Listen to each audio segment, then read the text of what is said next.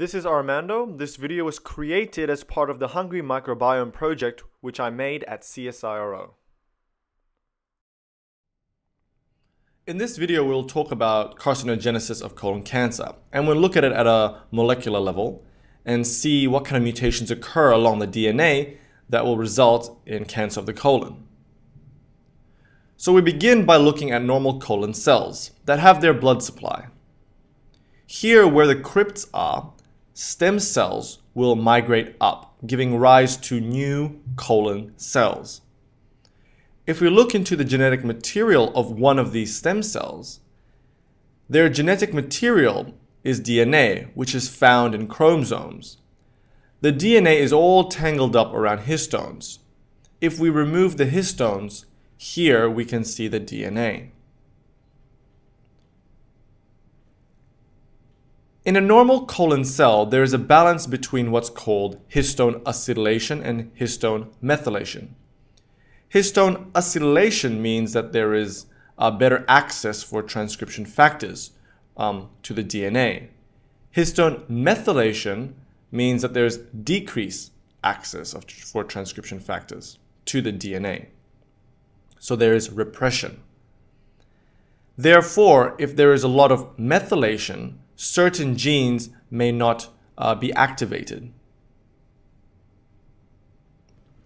So looking at the histones here, we have a balance between histone methylation, Me, and histone acetylation, AC.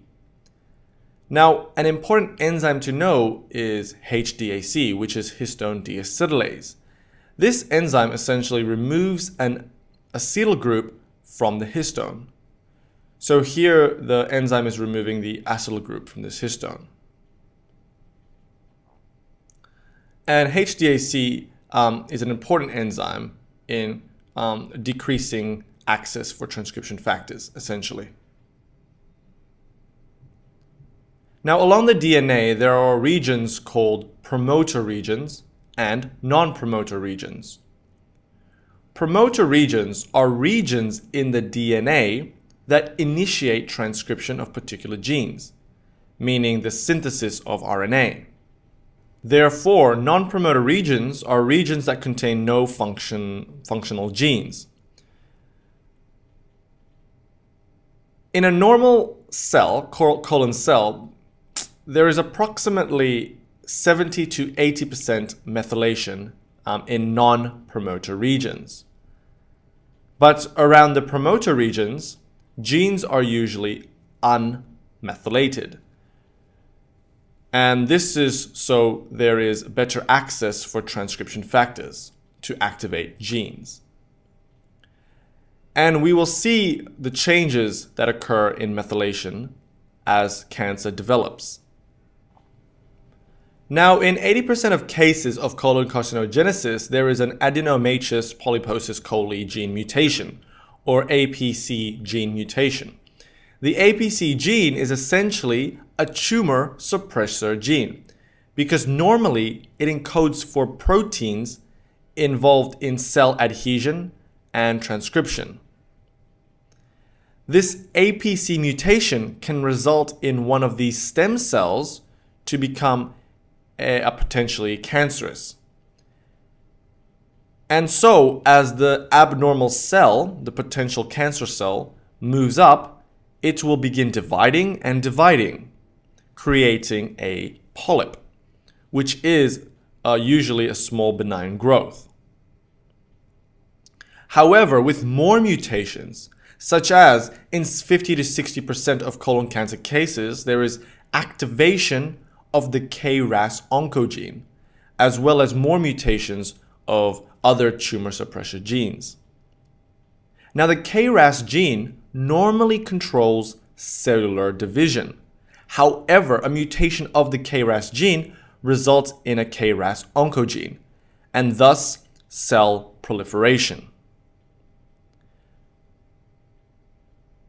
The cells will begin to proliferate. This will create an adenoma, which is a larger benign growth. During this time, as the cells keep dividing, there needs to be more blood supply in order to feed the growing tissue. So angiogenesis, which is formation and maturation of blood vessels, occur. It should be noted that from when the potential cancerous cell, the abnormal cells, develop, there can be a mismatch repair gene inactivation as well as hypermethylation occurring on the DNA. The mismatch repair gene normally repairs mutations that occur on the genes, in the genes. Hypermethylation silences genes. Both mismatch repair gene inactivation and hypermethylation can result in mutation rates that are 100-fold greater than mutation rates that occur in normal cells, which is a lot of mutations. A mutation in the TP53 gene tends to occur later in colon carcinogenesis. This mutation will cause resistance of cancer cells to apoptosis. So more cells will divide and less will die. This will cause a massive growth, which will cave in and keep growing, resulting in carcinoma, which is a malignant growth. Now that we're at this stage, let us look at the genetic material of this cancer cell. So here we have the chromosome again, the histone fibers and the histone, and then the DNA. The DNA, which has, remember, the promoter and non-promoter regions.